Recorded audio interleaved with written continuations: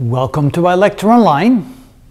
When you think about it, when you see that little orangey dot in the sky, being Mars of course, and realizing how far away it is, to realize that engineers have been able to figure out how to send spacecraft up there, landers and rovers up there, to analyze the soil of Mars and to give back the information so that we can know what the consistency is of that soil. What are the primary constituents of the soil on Mars? Of course, Mars is a big planet, and we've only sent a few landers and rovers on the surface to check out specific spots.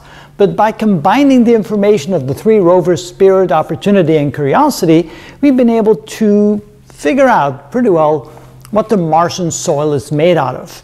And here is what it was found. Now notice that we've kind of tried to put it into a relative amount quantity. But notice about the first 47.5% of the Martian soil consists of these particular compounds. And it includes aluminum oxide, 9.5%, magnesium oxide, 7.5%, and calcium oxide at 7%. So these three already make up close to, let's see, 25% of the Martian soil.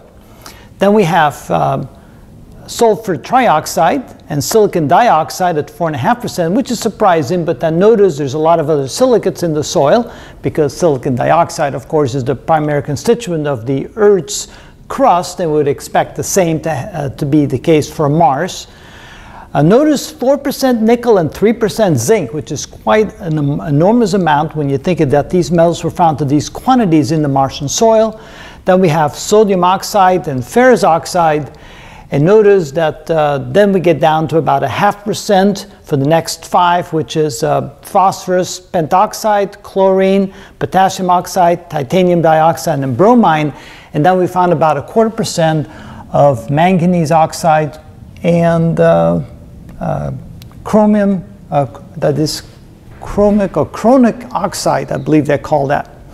So that makes up about half of the Martian soil. The rest of the soil was made up of 45% silicates, which is what we expect because that's the main constituent of planetary crusts.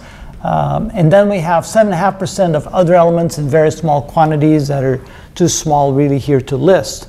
But that gives you a pretty good idea that there's a cross-section of three different sites on the surface of the planet where these were found in those particular quantities. Of course, that's not exactly what we think the crust is made of. We expect a different kind of consistency of the crust, but the loose soil on top of the crust here that was found at these three landing sites contain, on average, these kind of chemicals and minerals in the soil. So it's a rich soil. It's got a lot of good stuff in it. Of course, no organic material was found at all. These are all inorganic materials.